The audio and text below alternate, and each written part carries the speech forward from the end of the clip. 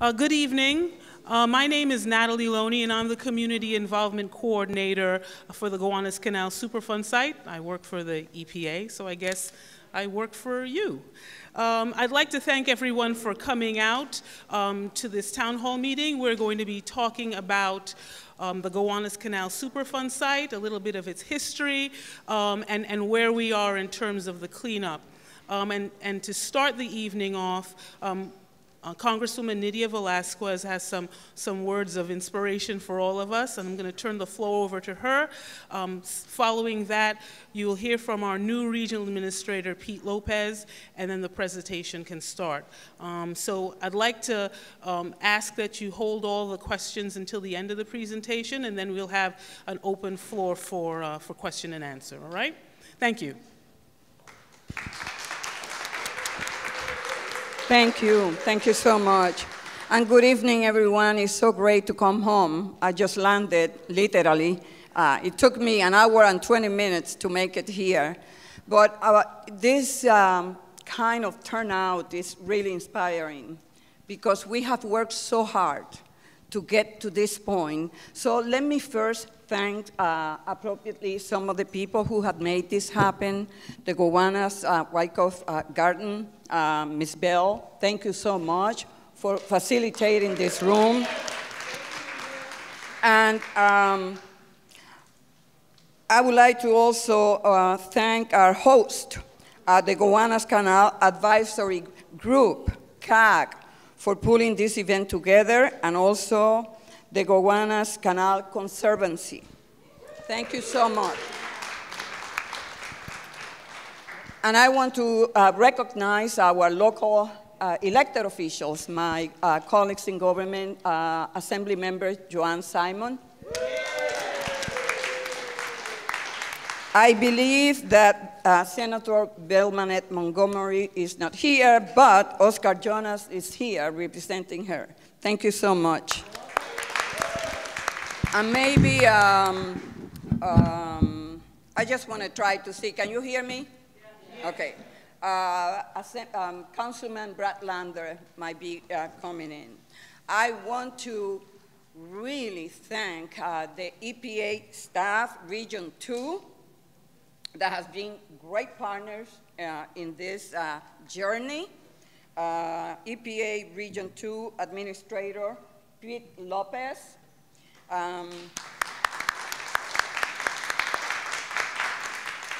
Superfund Director Walter Motham. Gowanus Project Manager Christo Siamis.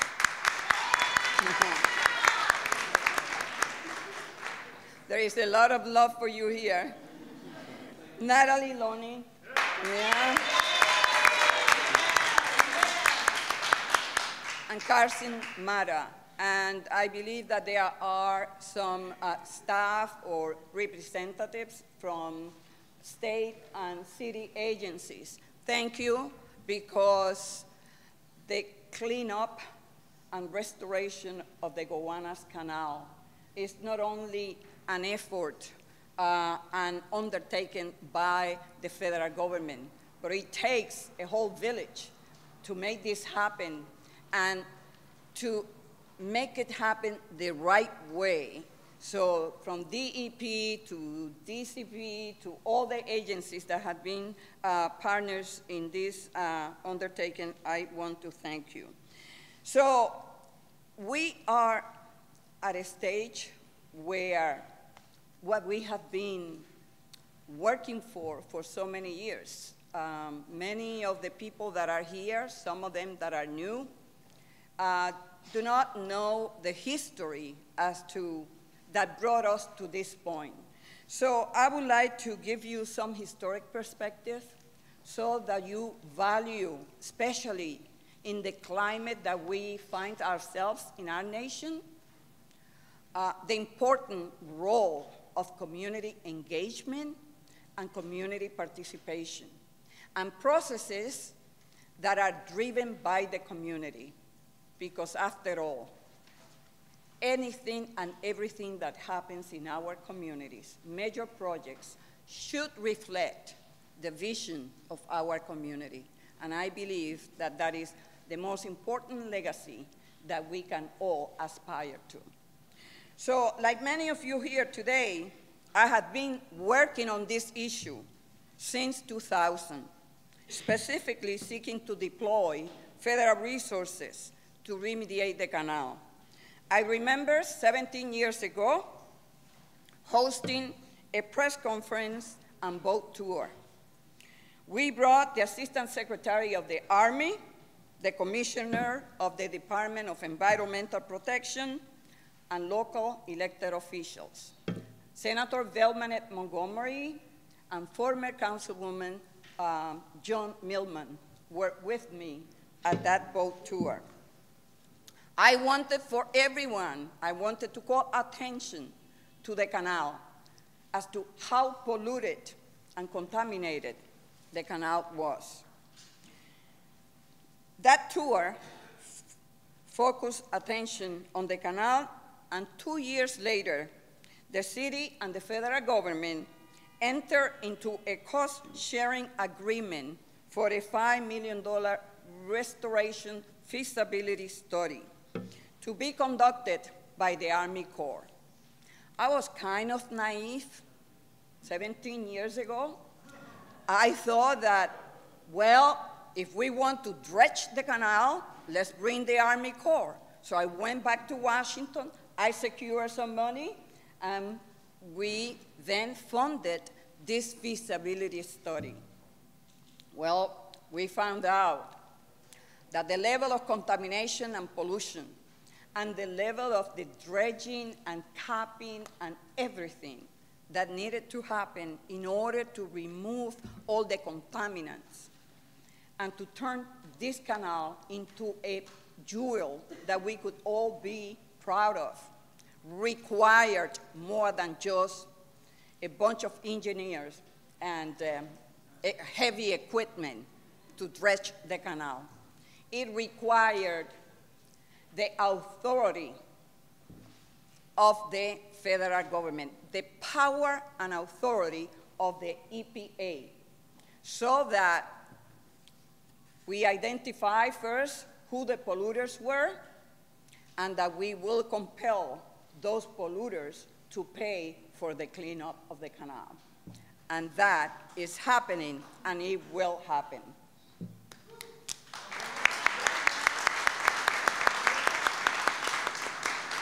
So every step of the way through this process, one of my priorities has been ensuring that this is a community-driven process. That is why in 2002, we secured funding for a comprehensive community planning study for Gowanus through HUD, the Housing and Urban Development Agency. It was completed. That comprehensive community feasibility study was completed 4 years later and led to the formation of the Gowanus Canal Conservancy, one of tonight's hosts. It was through this inclusive process, with much discussion and input from local residents and small businesses, that we finally saw in 2010 the designation of the Gowanus Canal as a Superfund site in 2010. I remember getting calls and letters under the door of my house telling me that if I proceeded supporting the Gowanus Canal as a Superfund site, that we will pay the consequences because it will bring the real estate value around the Gowanus Canal down. Really? Really? So one of the calls that I got was Mayor Bloomberg, and he asked me to please not come out supporting the designation of the Gowanus Canal. Back then, I said, Your Honor, with all due respect, I am not a scientist. I am an elected official. I will wait for the scientists to let me know what is the best way to clean up and restore the canal. So the rest is history.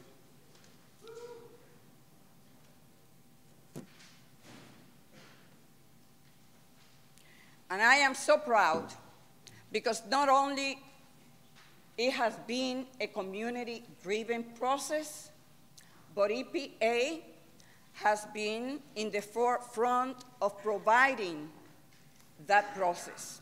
One of the first actions taken by the EPA was to create or to form the Gowanus Community Advisory Group, which has been meeting monthly for so many years now.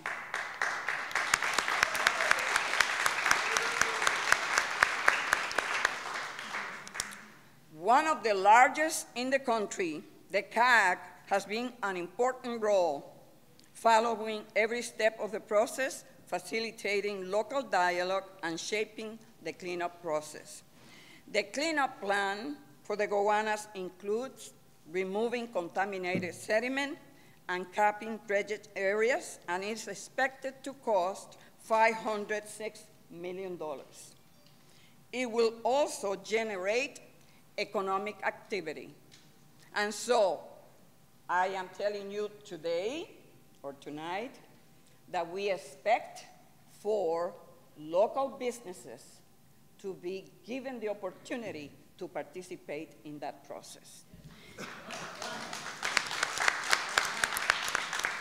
And so starting in 2019, a lot of new jobs will be created. And so I have told EPA that I want for the EPA to create a Superfund job training institute, as they have done in New Jersey, so that we could train able bodies that live in this area so that they could reap the benefits of the economic activity that is going to happen here.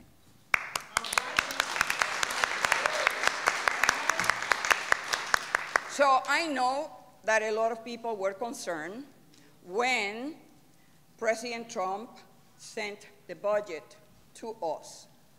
And so, as we all know, President proposes, and that is his duty, but it is our privilege, the members of Congress, to dispose of the budget. Yes. And so,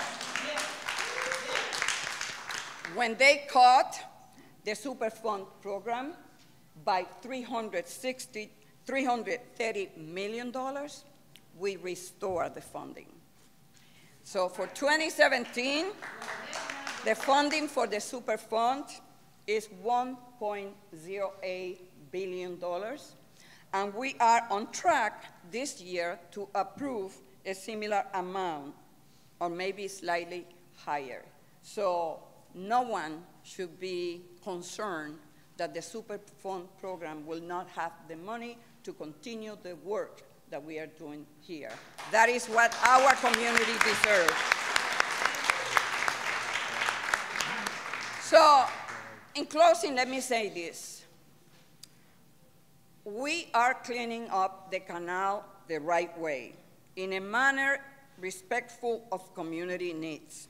When you look at other sites around the country, we are on an ambitious timeline for cleanup. It's going to take, in other parts of the country, much, much longer because of the work that the Army Corps of Engineers did here that facilitated the kind of data that they needed and put the whole work that needed to happen here for about, what, 5 years? So I am proud of that. We have a long way to go, but today, the pilot dredging marks an important milestone, and I am proud we have come this far to implementing the cleanup design. The Gowanus is a high-profile Superfund site, thanks to community engagement and focus by all of you, and we are seeing the results of that. So I want to take this opportunity to say thank you to the members of the CAG, but to everyone in this community. This is a tough community, and you know quite well that we deserve better, and that we must always deserve better, and that we must work collectively to provide the kind of feedback, the kind of input, that you do research, that you ask the tough question, and that is what you need to do. Hold elected officials accountable, hold agencies accountable, because we work for you. So thank you for being active participants throughout this process.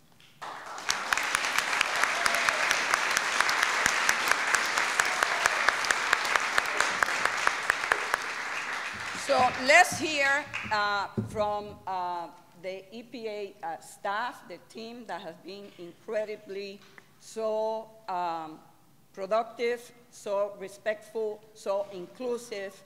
And I want to introduce the EPA Regional Administrator. He has 30 years of public service, is a former member of the State Assembly in upstate New York, very committed to the work that we are doing here. He has advocated on areas that have been impacted by hurricanes, such as upstate New York. He also not only is the director for New York, New Jersey, but also Puerto Rico and the U.S. Virgin Islands. I want to thank all of you also for your words and your deeds helping Puerto Rico.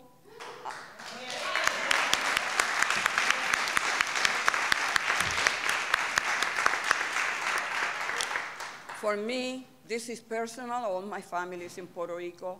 I was there just last Saturday. It is heart-wrenching. I went there the first time a day after the hurricane made landfall in my hometown of Yabucoa. I went there with Governor Cuomo. I went there a month later, and I feel like you haven't seen much change. But I just would like to remind everyone, and I know that here in New York, I don't have to remind anyone, but these are American citizens. These are our fellow citizens.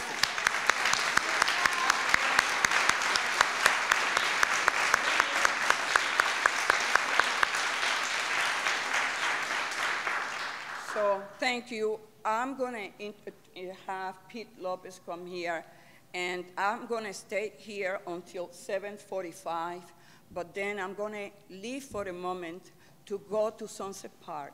We have 10 containers of food and water that is leaving, and I want to be there with the community. So please excuse me, but I need to go there. But right now, let's bring Pete and welcome. And I hope that you will. Look, EPA has been there for us. I promise you that I will have your back in Washington and that you will have the resources that you need.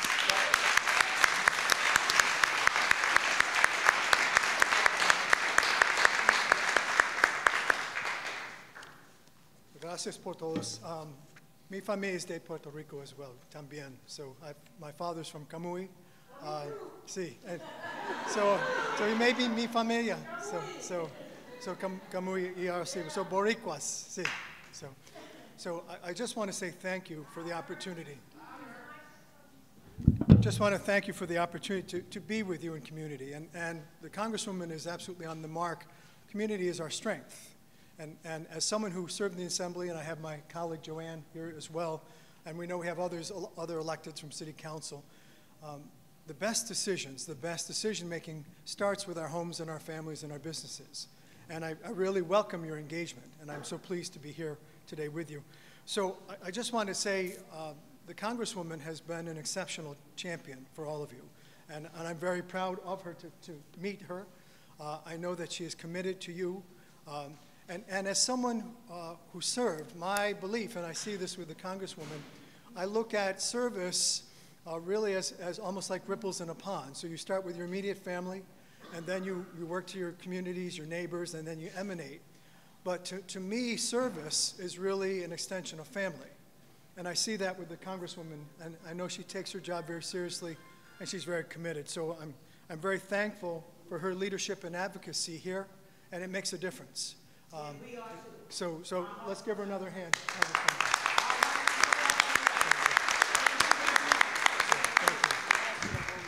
Sure, I will happy.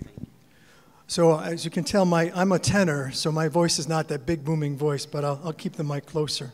So the one thing I also want to comment on too is the strength of the community engagement, the CAGs who are here. And if we could have our CAG members please stand, I'd like to acknowledge your engagement, your service, your passion, your commitment. Please stand and let's give our CAG members a hand as well. Thank you. Thank you.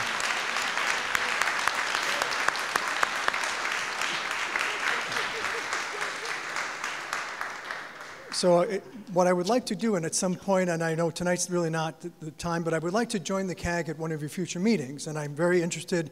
We've been having conversation about what can we do to strengthen the community, how can we do better, and so we value your ideas, your insights, any suggestions on how we can strengthen the project. And again, we have a good team here working. Everyone's very committed, and we're very pleased to be part of that. Part of the program, the Superfund program, as you know, is really a cornerstone of what EPA does with its work. And I'm very excited to be engaged with this particular project. Very interested in projects that improve waterfront access, that improve quality of life. I think the Congresswoman spoke to making this a shining example. And I think through our collective efforts, with our resources, our commitment, that we can work in that direction. So I just wanted to share that with you. So I don't want to be taking your whole evening. I know we want to get into an update on the program, but I do want to say to you that I have a very capable team. So I've only been in the job for 4 weeks. So in my first week, we were before Congress and working with a Congresswoman advocating for Puerto Rico and Virgin Islands. I was on the island myself, and I can tell you that it was very sobering. And I was in my region, Hurricane Irene and Lee, before Sandy devastated my region in the northern Appalachia, Schoharie County, Catskill Mountains. My parents were homeless, my sister was homeless, my communities were in states of emergency. And so when I was on the ground in Puerto Rico, the sights, the sounds, the smells were all too familiar. So much of my work up to this point has been trying to focus on those communities, and we're very much an emergency response. But the other part of the job is I have to be available and be focused on this community as well and the work that you're doing. So part of that team, and I'm just going to highlight quickly, so I just want to give some thanks to the professionals who've been working here. So Walter Mugden is our Superfund Division Director, and Walter, everyone knows Walter. So I've nicknamed Walter our Renaissance man. So Walter is a man of many talents, but what I value about Walter is his heart. And Walter's compassion and his commitment. So I'm very pleased to have Walter as a friend and ally and a guide, really, in helping me understand your project more fully. Next, I'd like to introduce Christo Samus. And Christo, yeah, I don't have to do anything. So for those who worked with him, we know that he's hands-on, and he is very dedicated and relentless in pursuit of making this a shining star for our community. Also, I'd like to make note for Brian Carr. Where's Brian? Okay, so Brian is our attorney for the site and helping promote the advancement. So, also Natalie. So Natalie. So what makes me very happy is I don't have to say anything. All I have to do is say their names, and you know them, and you understand their commitment and their engagement. So I'd just like to say thank you on behalf of EPA. We are committed to serving you. We are committed to resolving this. We want your communities to be safe. We want people to have a quality of life. There's an old vision, an old statement that where there's no vision, the people perish. And what I see is tremendous vision in this room, tremendous energy, and we want to work towards that vision. So with that, I want to say thank you for letting me join you. And as I move off the stage here, I want to introduce my colleague who sat not too far from me in the chamber, a very capable and talented member of the Assembly, Joanne Simon. So if I could introduce Joanne, please join me.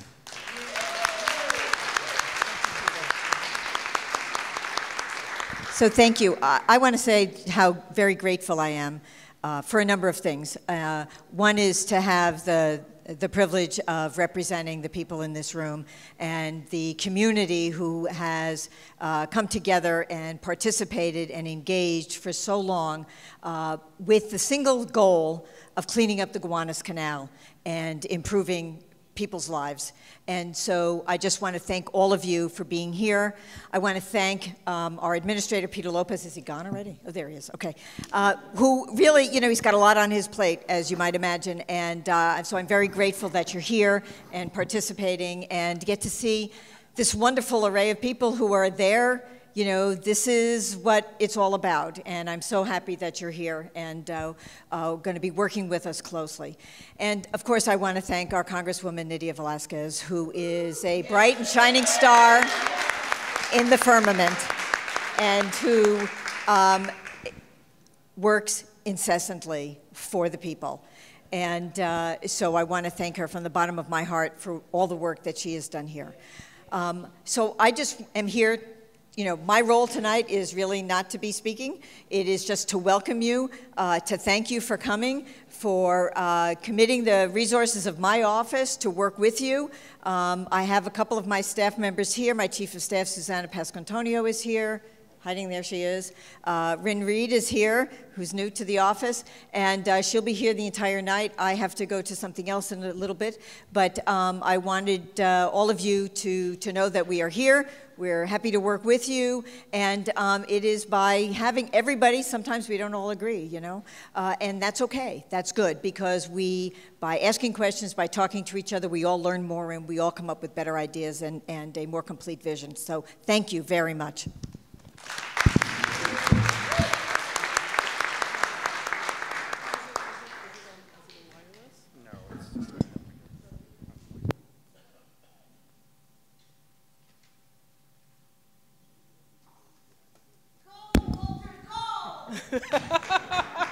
Okay. I was working up to my capacity, but you were Okay, so I just wanted to, I don't know if I necessarily need the microphone. So I do? Okay. My loud voice isn't loud. Anyway, I'm looking out at a lot of faces. Some I know, some that I don't, some that I probably will meet before the end of the evening. And the purpose of this portion of the evening's event is to kind of bring everybody up to speed on what this thing is called the Gowanus Canal Superfund site. And so I'm going to take you through the story of the Gowanus Canal, how it was formed, how it became a Superfund site, and what the cleanup of the canal is going to be looking like. No music. So this actually is a diagram that represents the Superfund process. You know, Superfund sites is a whole path that it has to go through from the beginning with the site assessment and, the preliminary assessment and the site investigation through the listing and all of that. So this is the path that we're going to be going along over the course of this evening. So let's look at what this area looked like in the 1700s. That's how old this canal is. It actually predates that. But in New Amsterdam, when the original 13 colonies, where we are, this is what Brooklyn used to look like. And the Gowanus Canal exists, at that time it was Gowanus Creek. And this is what Gowanus Creek originally looked like. There were marshes around there were lakes, and you could well imagine that Brooklyn in the 1700s is not like Brooklyn in the 2017.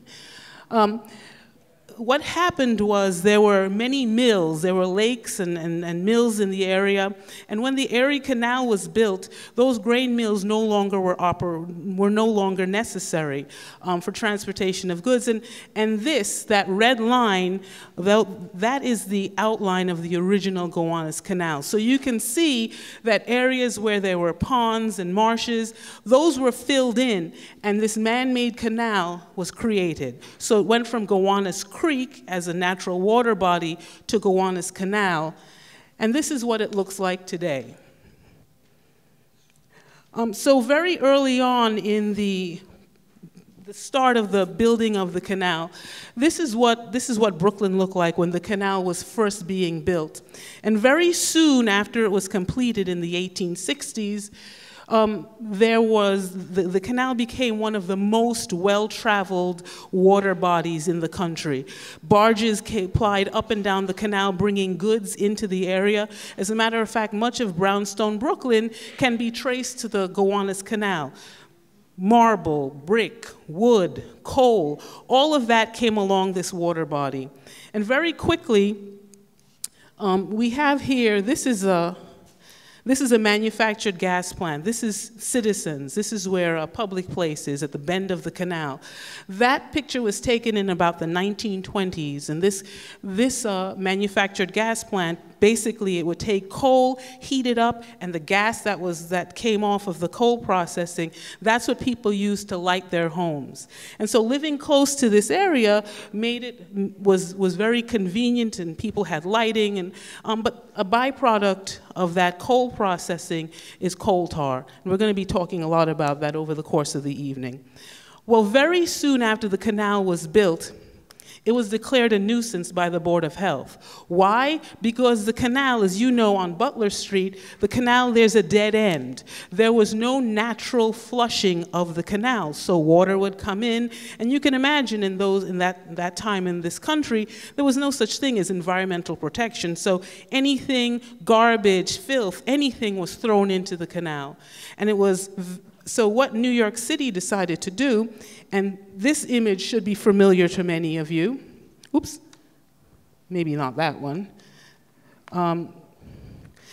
This is a sewer outfall that's at the head of the canal. So because that water body was a dead end, this sewer outfall was built to help to flush the canal. So sewage ended up going into the canal to help run the water out through it. Unfortunately, as you could well imagine, that wasn't necessarily the most effective way. And so what ended up happening is that New York City built something called the Flushing Tunnel. And it brought water from Buttermilk Channel on a tunnel underground, and it ended up at the head of the canal to bring fresh water in. And I'm sure many of you have noticed the Flushing Tunnel is now operational, and water is rushing back into the head of the canal. So as I said, very early on in its history, the Gowanus Canal became a contaminated water body.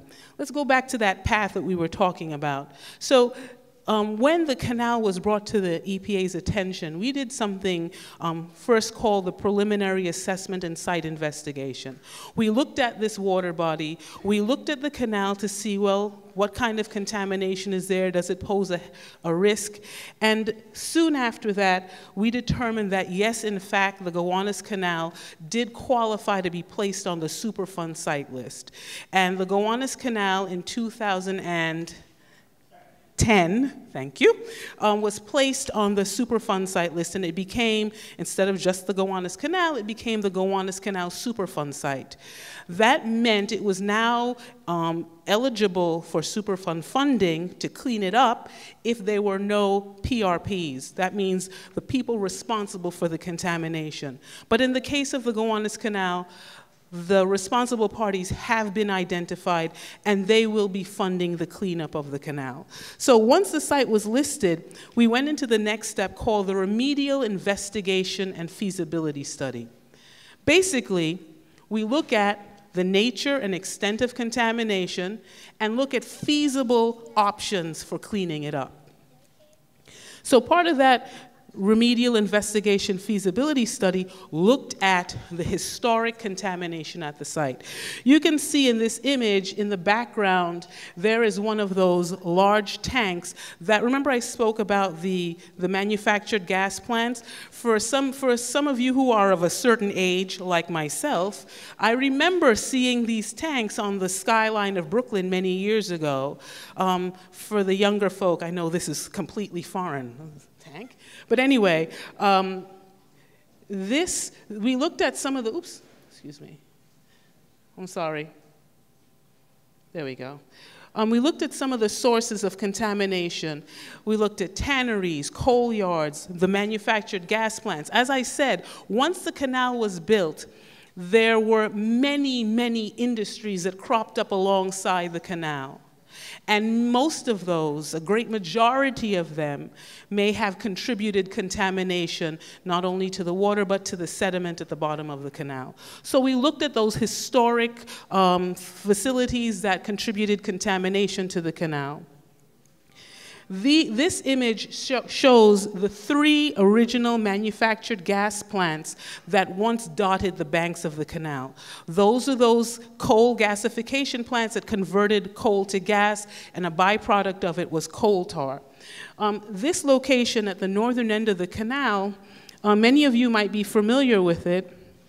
This is what it used to look like on Douglas Street. It may not look familiar. You may remember it. You may recognize it as that. That's the Thomas Green Park. Thomas Green Park is built on top of a former manufactured gas plant. And so underneath the pool area of Thomas Green Park, there is substantial coal tar, the remnants of that former coal gasification plant. One of the other sources, major sources of contamination into the canal. Remember that image I showed you of the CSO, the combined sewer outfall? New York City has a combined sewer system. That means that the sanitary waste that comes out of your home goes into the sewers, and it gets sent off to a water treatment facility. It also means that when it rains, the street runoff also goes into that sewer line. However, when it rains, the water treatment plants cannot sustain that increased volume of water. And so a portion of it ends up being shuttled, dumped into a water body. And the Gowanus Canal receives diluted sewage during heavy rainstorms. That diluted sewage also contains whatever contamination may be on the streets. And so this also, along with the facilities that used to operate along the canal and the manufactured gas plants, this sewage also contains hazardous materials, and it is also contributing contamination to the canal. And so let's look at, this is kind of a schematic of what contamination looks like at the canal. So remember, this used to be a natural water body. So right at the bottom here, that's the native original sediment of the Gowanus. On top of it is deposits of all sorts of hazardous material, including polyaromatic hydrocarbons, PCBs, heavy metals, and non-aqueous phase liquids. So there is sediment at the bottom of the canal that contains high levels of contamination. The contamination is so extensive in certain parts of the canal that it has also migrated down into the original native sediment. So if we scraped off all of the sediment from the bottom of the canal, there are still areas where the contamination is so extensive that the original bottom of the canal is also contaminated. So this sediment can be anywhere from about 10 to 20 feet thick.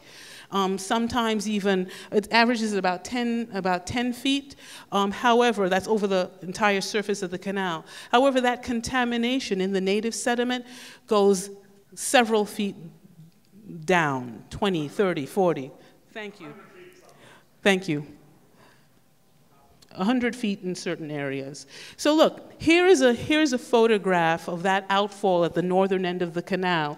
And you can see this mound of sedimentation, so stuff that comes out of the sewer, that material, those contaminated material, the chemicals adhere to the surface of it. So this stuff is some of the things that we were talking about, that sediment. And during that remedial investigation, we actually took samples of it, analyzed it, and determined that they were highly toxic. So I think we've used that phrase, black mayonnaise, and this is a photograph of an actual core sample that was taken during the remedial investigation and feasibility study. So one of the things we also look at is exposure pathways. Are there ways that people may become exposed to contamination from the canal? Remember, this area was marshland. So anytime it rains, as people who live in this community know, flooding is not uncommon.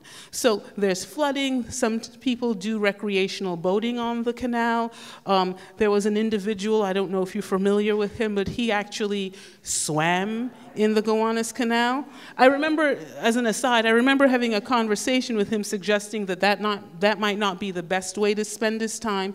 He did say that the water tasted like baby diapers and gasoline, which then begins to beg the question, you actually tasted the water from the Gowanus Canal? And subsistence fishing. So there are pathways for people to come in contact with contamination from the canal. Boating is not necessarily a way to get in contact with the highly toxic material, but we want to make sure that people understand that these are ways that people can come in contact with the canal itself.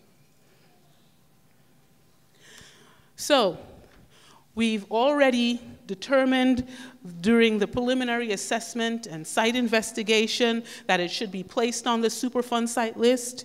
The canal was placed on the list. We did our remedial investigation and feasibility study and looked at sources of contamination at the canal and possible ways for us to address that.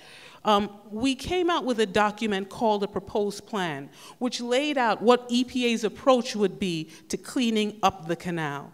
And that document was approved in something we called a record of decision. I'm going to turn the mic over to Walter Mugden, who's going to lay out what the record of decision included and where we're moving on from there.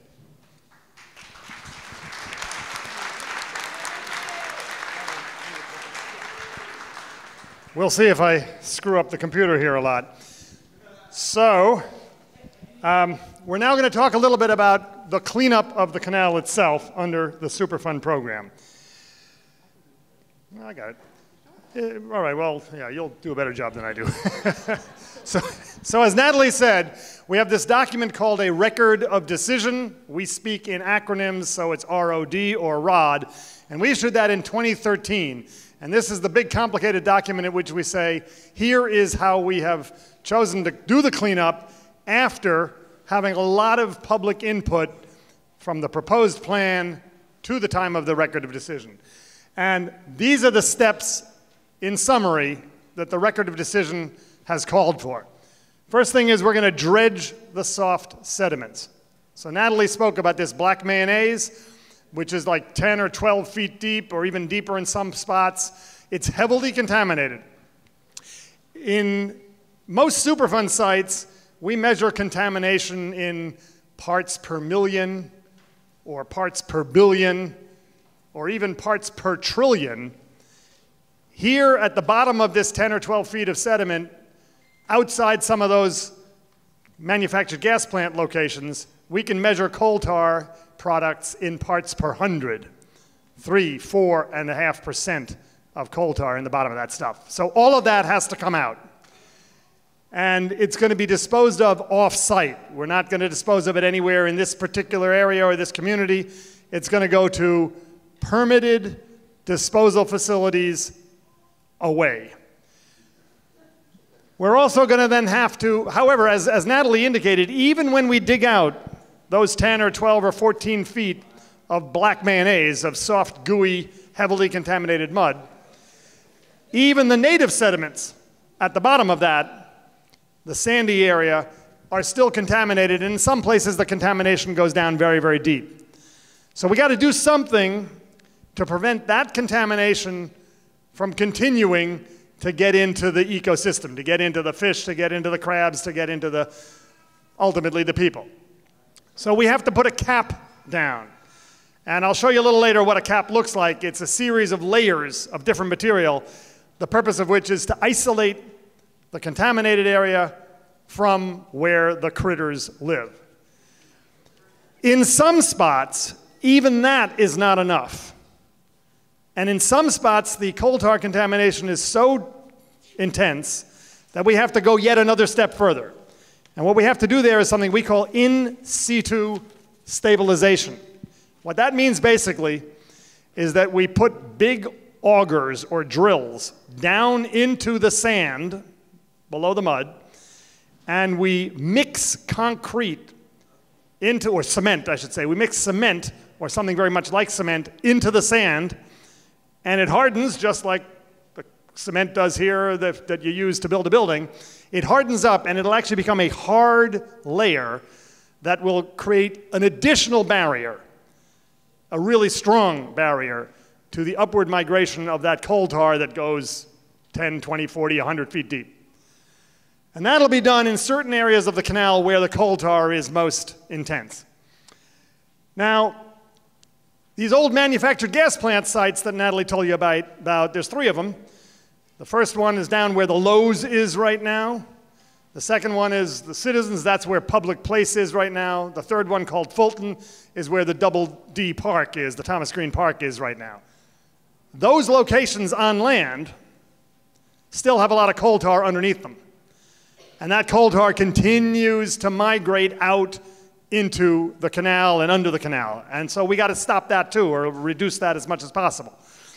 So these old former manufactured gas plant sites also have to be cleaned up on the land portion. And the New York State Department of Environmental Conservation, the DEC, and we've got folks here from the DEC today, they're in charge of that part of the cleanup. Then Natalie spoke about these combined sewer overflows, where every time it rains, you get a combination of raw sewage plus rainwater coming right out into the canal. And we don't want, after we spend hundreds of millions of dollars cleaning up the canal, we don't want it to get dirty again.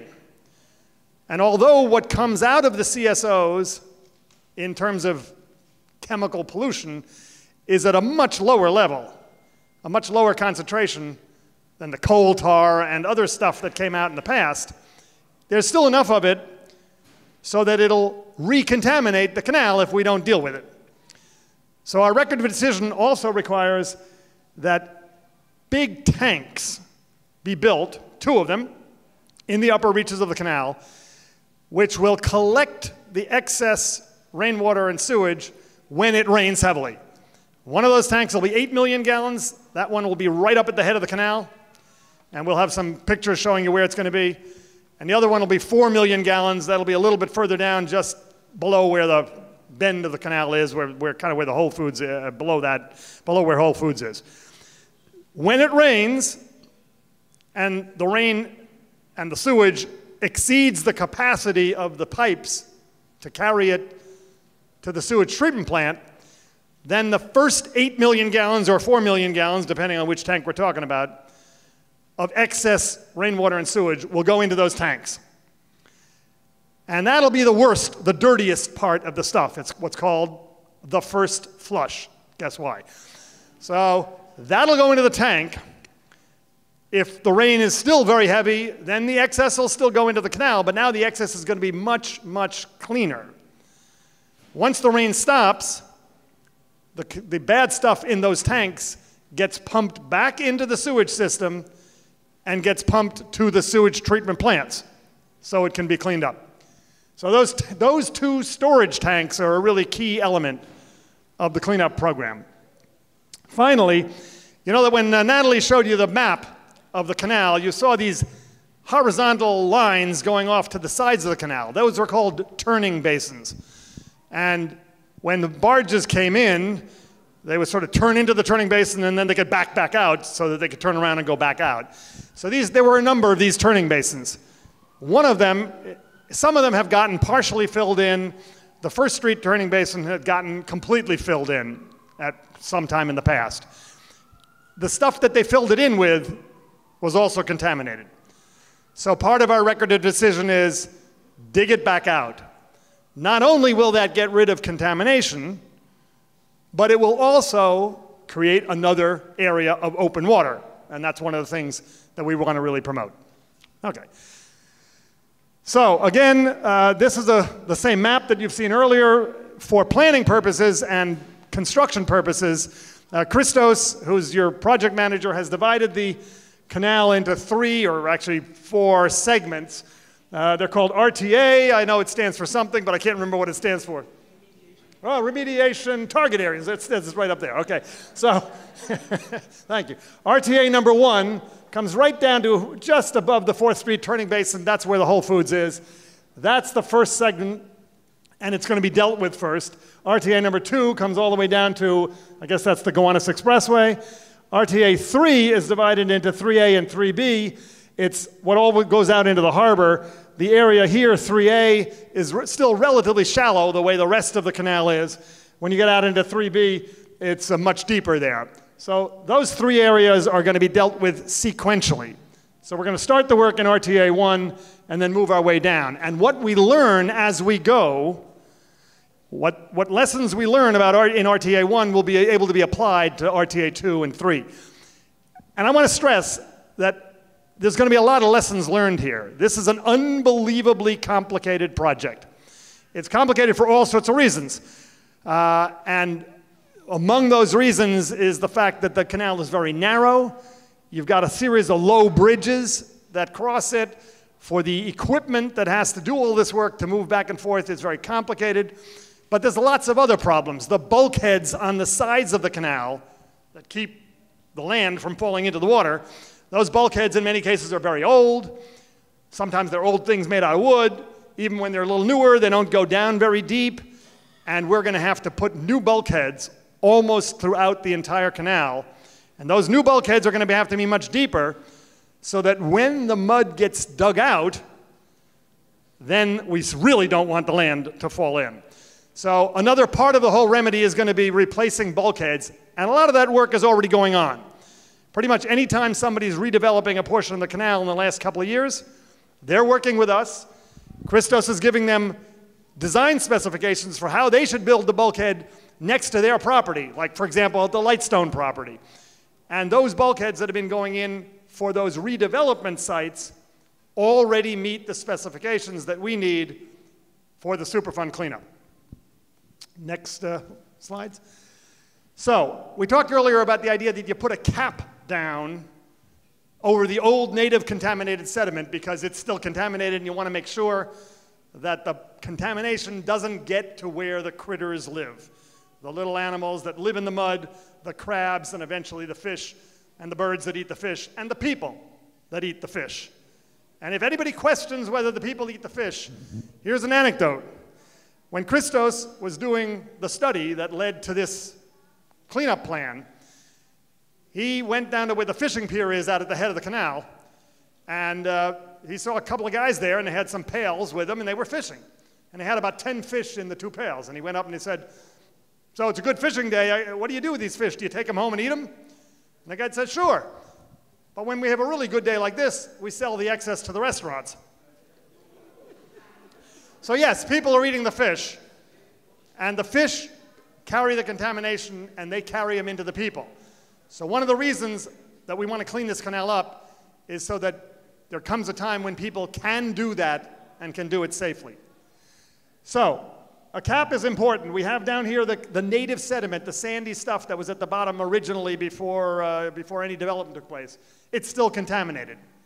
On top of that, in those special areas where the coal tar is really intense, we're going to do this stabilization. That's where we're going to mix the concrete or the cement into the sand and turn it into essentially a big slab of concrete to prevent the coal tar from coming up through that.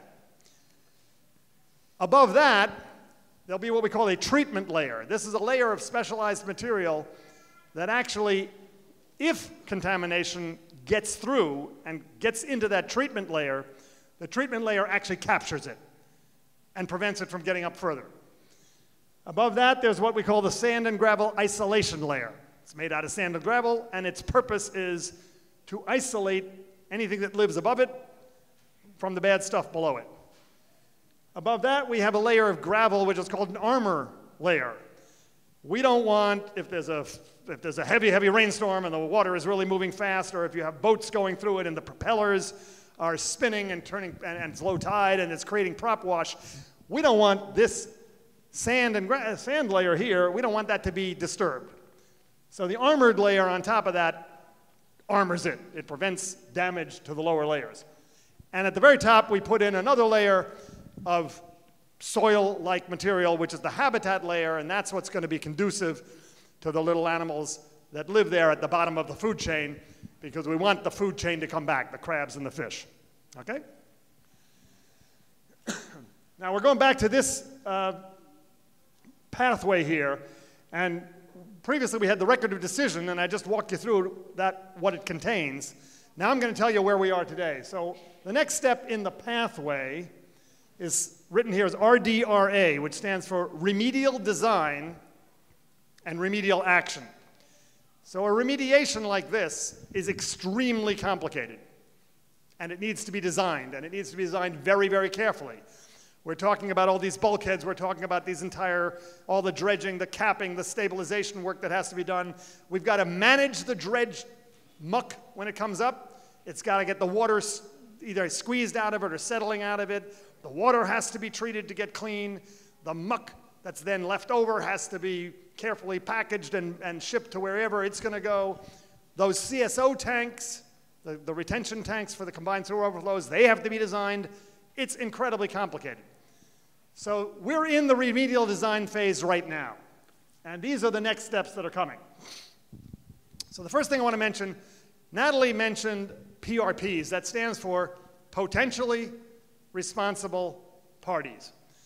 Under the Superfund law, there's a whole series of people, or types of people, who are responsible for the costs of cleanup. And among those are the people who created the mess in the first place.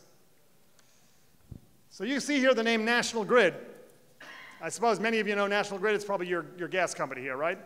Well, National Grid never did any of this stuff, but here's what happened. Those manufactured gas plants that Natalie talked about, there were 3 of them. They were among 20 or 25 in Brooklyn. And in the early 1900s, all of those companies were all combined into a single company called Brooklyn Union Gas, BUG. Anybody here old enough to remember BUG, right? Yeah, okay. So BUG ran those plants until they were closed, and then in the early 1990s, BUG was sold to a company called Keyspan, and in the early 2000s, Keyspan was sold to National Grid.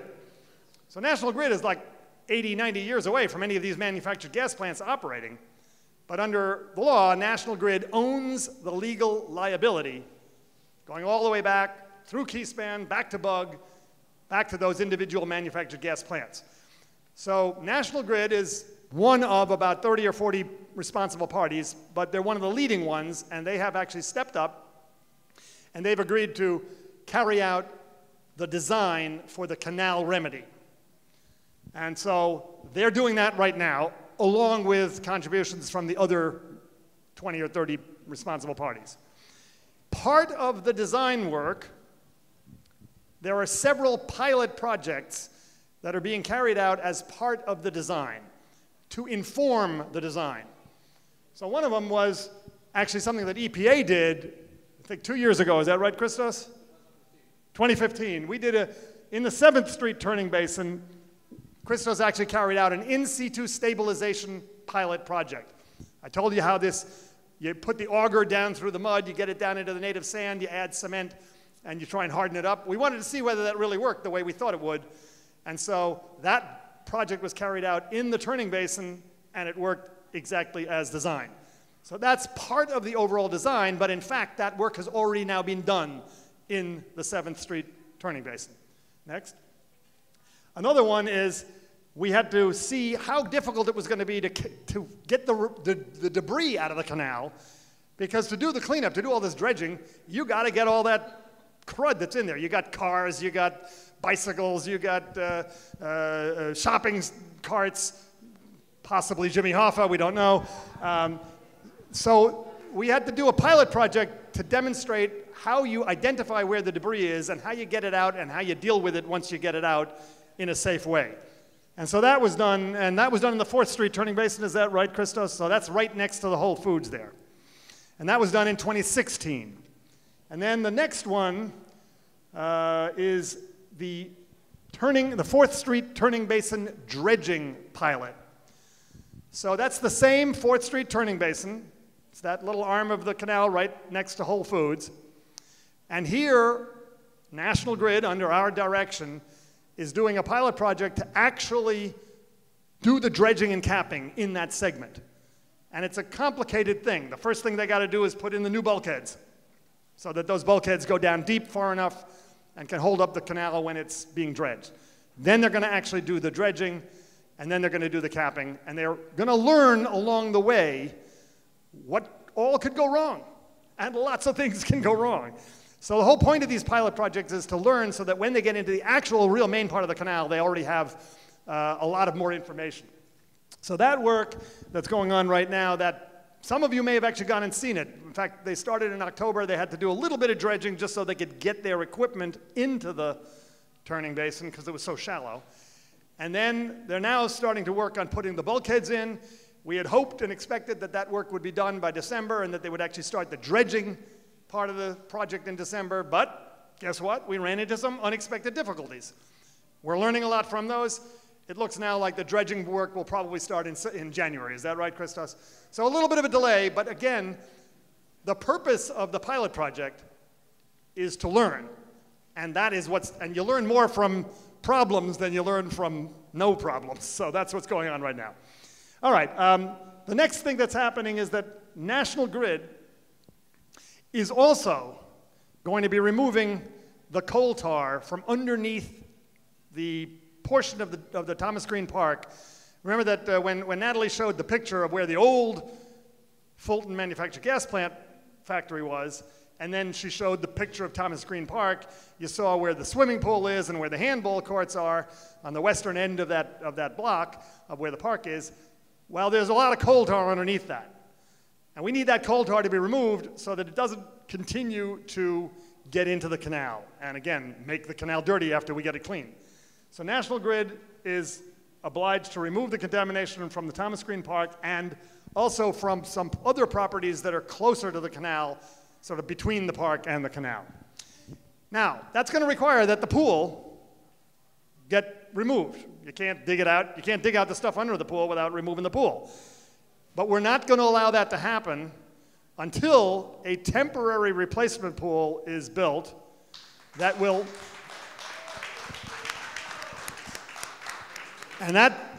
so nothing will happen on the park until the temporary pool is up and operating.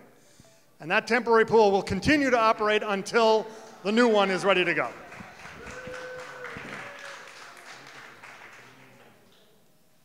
So National Grid has to do one more thing. As I said, up at that old Fulton manufactured gas plant site, near where the head of the canal is and near where the park is, there's a lot of coal tar still underneath the ground. And we don't want that to get into the canal. Once we spend $500 million cleaning up the canal, we don't want it to get dirty again. So in addition to digging out the mother lode underneath the pool and nearby, they're also going to put in what we call a cutoff wall. So this is the same thing as like a bulkhead, but it's much stronger and it goes way deeper. How deep is the cutoff wall, Christos? 50 feet? Yes. So the cutoff wall is going to go all the way underground 50 feet. And the pieces of pilings, as they get driven in, lock together, and a sealant is put into that joint where each piling meets the next one. So it becomes a really solid barrier to the movement of any remaining coal tar from the land into the canal. And so it's going to extend from the head of the canal up there down to, what is this, the 3rd Street? This is Union Street Bridge, I'm sorry, Union Street Bridge. So it's going to be all along the way there. And so National Grid is right now designing that, and then they're going to install it after they finish the design. New York City, which runs the sewage system, New York City is designing, meanwhile, the combined sewer overflow storage tanks that we've talked about. The 8 million gallon tank, and the 4 million gallon tank. And here's where they're going to go. And as those of you who've been involved in this project for some time know, this was pretty controversial. When we wrote the record of decision at EPA, we said to ourselves, hypothetically, where might the 8 million gallon tank go? And we said, well, this part of Thomas Green Park has to be dug out anyhow, because it's got coal tar underneath it, like I just said. So we figured, well, why don't you dig it out and put the tank in there when you got the hole open?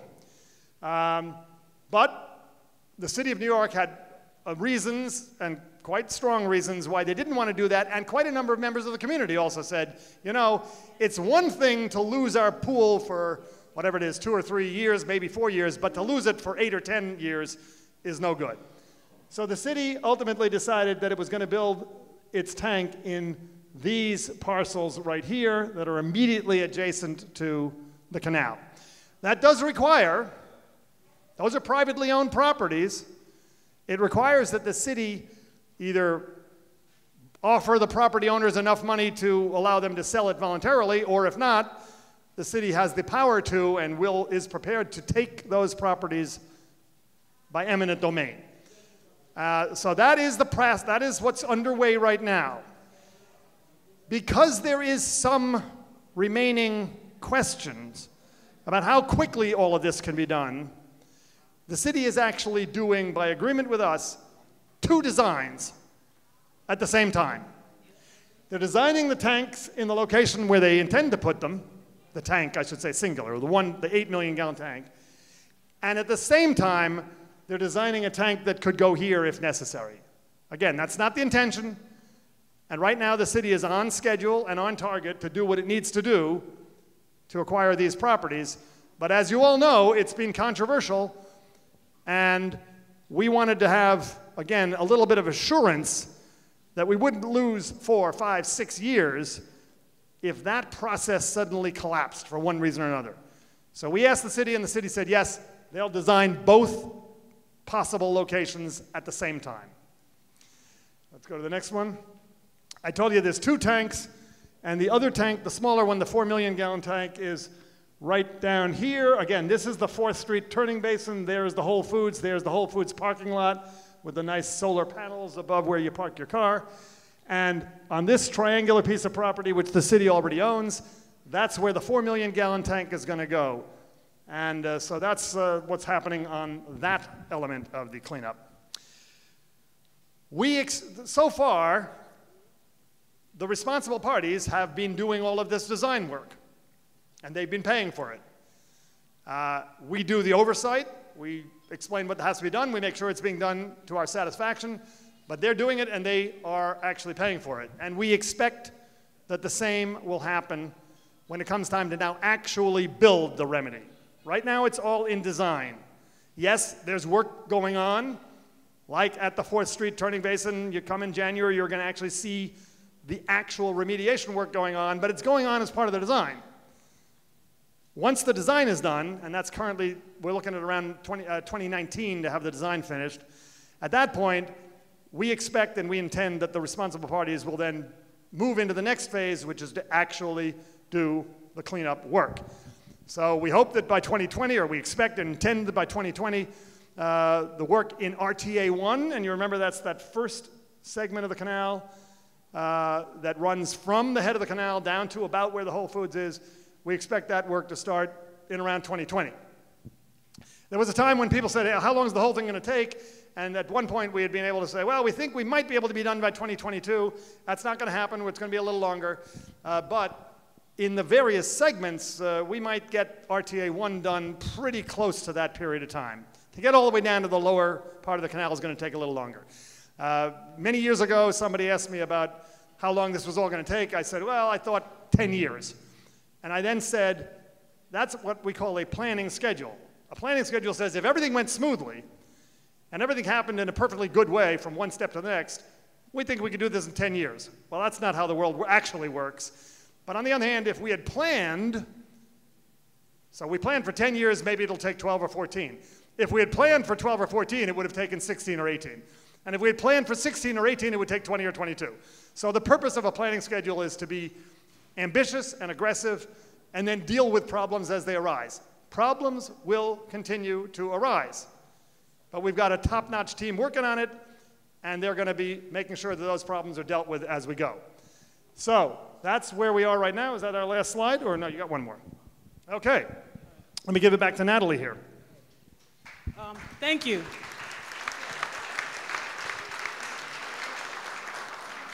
I wanna turn the mic over to Councilman Brad Lander. He's attending, and I'm sure he has a couple of inspirational words for us all. Thank you. Thank you.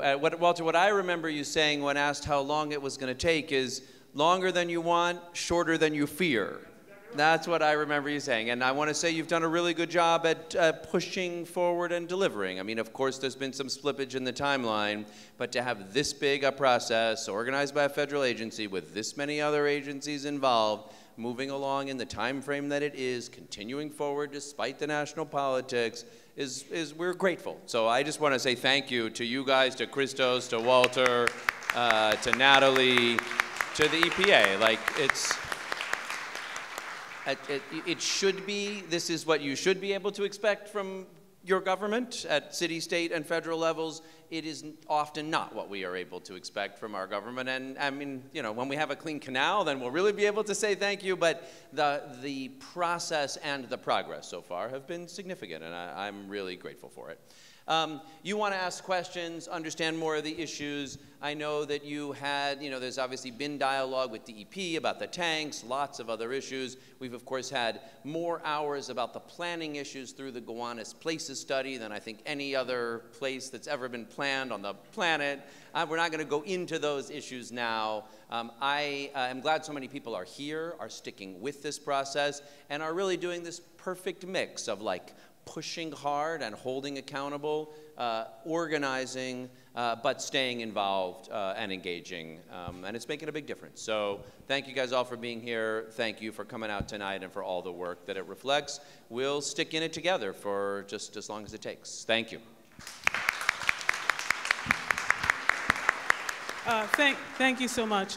I just want to do one quick thing. Many of you, this is the first time that you've come to one of these presentations, and I just wanted to just give you a little bit of a takeaway. There was a lot of information that we shared today, and I know it's kind of hard to wrap your mind around all of it. There are places where you can go to get more information. EPA does have a Gowanus webpage. You can do a search on Google for Gowanus Canal Superfund site, where you can get a lot of the site-related information. It has a document called a Community Involvement Plan that kind of covers all of what we spoke about.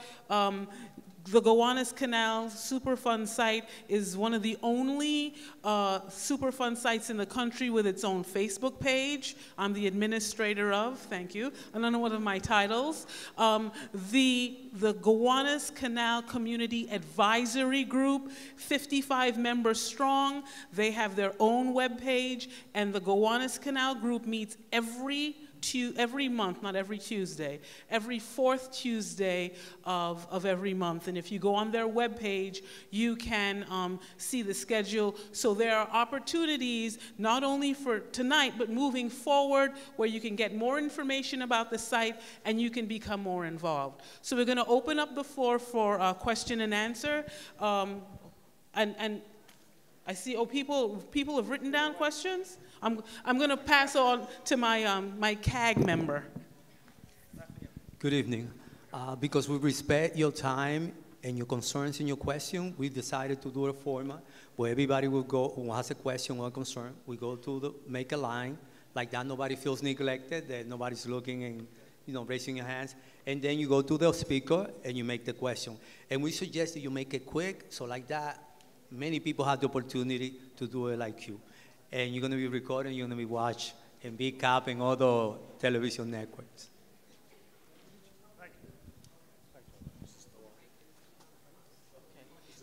Oh, I see. One of the instructions that I was given is that if you've gotten a question card, you can write your question on the card, so if it isn't answered tonight, it'll be collected and your questions will be answered at a later date. So where Raphael is, that is the microphone. If you'd like to ask your questions, we'd ask that you line up over there, please.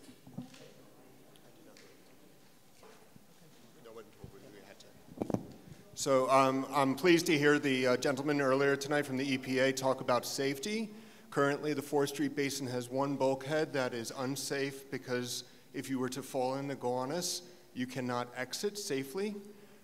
Can you walk us through what your plans for the work currently underway at the 4th Street Basin? What kind of safe access will be included in your bulkhead design so that should you fall into the water, you can safely exit the waterway onto, say, Dyke's Lumber property or something like that? Thank you. So I think I understand the question, but, and I imagine what you're speaking about is the area of the, next to Whole Foods where there's rocks, the riprap. I'm just talking about your new project and what you're doing with your waterfront edge, because the current waterfront edge. The short answer is the bulkheads are going to be vertical, as bulkheads typically are, and if somebody falls into the water, I am afraid to say it's not going to be easy to get out. So this is not a waterway that people should be doing anything near that could allow them to fall into the water. You saw a photograph that Natalie had of people canoeing, and a lot of people canoe and kayak on the canal, and that's great. And people have asked many times in the past, is it safe? And our answer has always been the same. It's don't fall in. Don't tip. This is not water that you wish to be in. If for some reason you do get into the water and when you get out, then immediately you need to wash off very thoroughly. That's the important element here. And of course, self-evidently, do not try to swallow anything when you're in the water. But this is not water that at this stage of the game is good to be contacting. And certainly not the mud. The water is less contaminated than the mud is more heavily contaminated. I understand your point, and the fact of the matter is that when you have an artificial waterway like this, as is fact true of much of New York's waterways, they are hard edges. They're not soft edges the way they were in nature. They're hard edges with a vertical bulkhead, and that means that if you fall into the water, it is difficult to get out, and we understand that. Yes, without a ladder or without some other device of that sort, yes. Sir? Hello, my name's Andy, and you would know best which person can answer this, but the question is, which of these remedial steps will last for how many years? For example, you said something in passing about 10 years for the CSO tanks, and the Green Park disruption would be less time. The stabilized cap is supposedly permanent, but is it designed to last 30 years or 100 or what? The stabilized, so let me start with the tail end of that. The stabilized cap is designed to last, what, over a century, right? 100 years. And in fact, it will probably last longer, but that's the design sort of specification. The actual sequence of, so there's many different moving parts here, and they have to interact.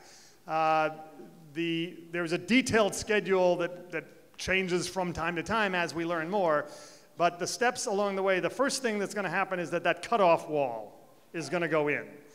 And then after the cutoff wall goes in, probably the next thing that you'll be seeing will be work. Shortly thereafter, you'll probably see work start maybe in the 2020 period in RTA1, in the canal itself. Around the same period. Excuse me, I wasn't really talking about the schedule for doing the job. I was talking about the life expectancy. Oh, the life expectancy. So again, that in situ stabilization should last at least 100 years, perhaps longer. The tanks, again, should last as long as infrastructure of that sort can last. I mean, I don't know exactly whether it's 70 or 80 or 90 or 100 years, but it's built very, very robustly, and it's part of the city's infrastructure, which will have to be maintained in order to keep it going. So it's permanent? So it is permanent, yes, it is permanent. Were there other elements of that question, or did that more or less hit it? And if you want more details, you can maybe meet with us afterwards, and we can provide some more information. You already said that the disruption of the Green Park would be temporary. The disruption of the Thomas Green Park will only be for so long as is necessary for the pool to be removed, the handball courts to be removed, the soil underneath it that's contaminated to be dug out down to a depth of about 20, 25 feet, then for it to be backfilled and for the new pool to be built. And by the way, I'll say the following. National Grid, which is responsible for the coal tar for the reasons I told you earlier, they're the ones who are now obliged to remove the pool, put in a temporary pool, dig out underneath the pool, get rid of the soil, clean it up, put it away, put new soil in, and their obligation then is to provide the city with a replacement of the same kind of what was there. The City Parks Department has already pretty much hinted or said they're going to use this opportunity to build a better pool and park facility. So they will probably have to add some additional money of their own to that which National Grid is providing, but it would be silly not to take that wonderful opportunity to now improve the facilities that are there for the community. So I believe that that's going to happen. Yes, sir. Hi. Hi, Walter. I'm Sal Tagliavia. My first question is the Superfund site. That's basically to clean the canal. It is to clean the canal, and I know where you're going with this because you and I spoke earlier, and we've spoken a couple of times before, and Sal owns one of those pieces of property that I mentioned earlier in the photograph where the city has decided it's going to build the sewage, the tank. So the question is, what is the definition of a Superfund site? Because that has legal ramifications, some of which are very unfortunate for him. The answer is, under the law, the Superfund site is wherever the contamination is. So it's a very fluid or a very elastic definition. It allows us to make sure that we're not bureaucratically hamstrung. And our view is that cleaning up the canal and not looking at the contamination that remains on land and continues to come in from the land, or remains in the sewer system and continues to come in from the sewer system, that would be penny wise and pound foolish. So the definition of the Superfund site is very elastic, and it includes anywhere where the site contaminants are and are coming from. But I understand your concern, which is a very specific one having to do with the state brownfields law and how that interacts. Yeah, and absolutely. I earlier did tell you that I'm going to look into that and see if there's something that we can help in some way. I don't know that we can, but I'll see what we can do. Yeah, because we're voluntarily applying for the brownfield to clean up the property, Right. and we're not allowed to because EPA declared the property a Superfund site recently, which wasn't done when the Superfund site became into effect in 2010. That is correct. My other question is, it's a beautiful picture of my building that says "Save Me," but what about my business that's been in business for 47 years on the same property? My tenants, my employees, our families, what's going to happen with that? Because New York City hasn't really done anything to approach us or notify us. The only thing they did was go after the movie studios and relocate them or try to relocate them. But as far as everybody else is concerned, they could really care less. So clearly, if the city of New York is going to purchase your property either through a voluntary sale or through eminent domain, they are going to be obliged to pay the fair market value of the property, which I believe includes the fair market value of the business. I'm not an expert in this area, but that is, I mean, again, when we made a hypothesis about where the city would put the tank, we imagined it would go into the park because we knew the park had to be dug out anyhow, and the city owned it and it wouldn't have to buy it. But again, for the reasons that you've heard here this evening and in past meetings, there was strong opposition to that, and the city, for its own reasons, said, no, we're going to go to this property. EPA does not dictate to a municipality like the city of New York where they can do what they need to do. We can dictate that they need to do it, but we can't dictate where and exactly how they're going to do it. And so that is, I'm afraid to say, that is a disagreement that you're going to have to, or a matter that you're going to need to discuss with the city when the time comes. They haven't started that eminent domain process yet, but I think you told me. No, there's a hearing on November 27th. You told me that there's an actual hearing that's coming up in a couple of weeks. The first hearing is on November 27th. Right. And that's their first step into taking over the property, you know. And we also know that facade that you have the photograph of there is a architecturally very beautiful facade. Mm-hmm. And so we are sensitive to the interests that you, but also the community might have in terms of trying to protect that.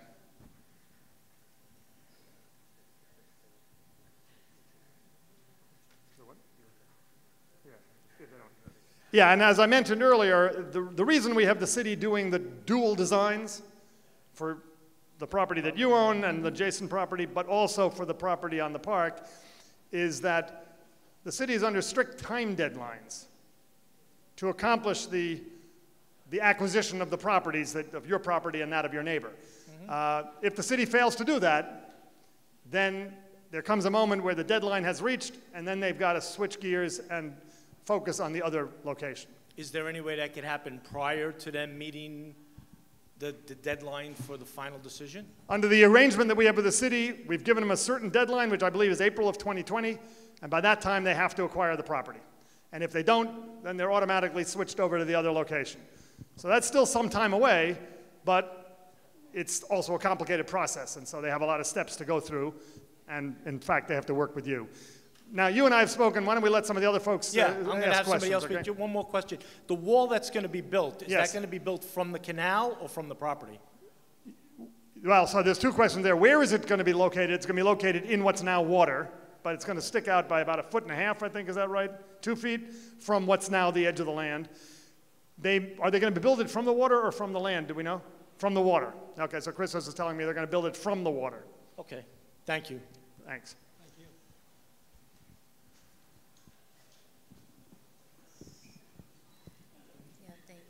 So, good evening, everyone. My name is Carolyn Ferguson. I am a resident of Gowanus Houses, a member of Turning the Tide, which is under the umbrella of Fifth Avenue Committee, and we are an environmental justice group. So my question is that for the residents that live in District 33, we already have like plumbing installed and stuff like that underground that sustains our community. With these new affordable housing being built and other, entities that they're putting into District 33, so my question is, how is the EPA determining who is burdening our sewer infrastructure in regards to new development? And how can you propose that all new development over a certain amount of units must have a biodistributor on site to handle their own waste so that the new development does not further pollute the canal? So I understand the question, and it's an excellent one. And now I'm going to have to play the bureaucrat, and I'm sorry. So the first thing I'll say is that the federal government doesn't manage or we have very, very little control over local land use decisions. Those decisions are the purview of the City of New York, the City of New York Planning Commission, the Department of Environmental Protection, which manages the sewage system. We know that there are concerns about the sewer system already being overloaded, the flooding that happens, the backing up of sewage and things of that sort. We can try and be helpful. We can try and play the role of a facilitator and try and make sure that the local agencies are dealing with your group and others who are concerned. But I'm afraid to say that we do not have the authority to do exactly what you just said. And even to get even more bureaucratic about it, and I apologize, within the EPA, there are different programs.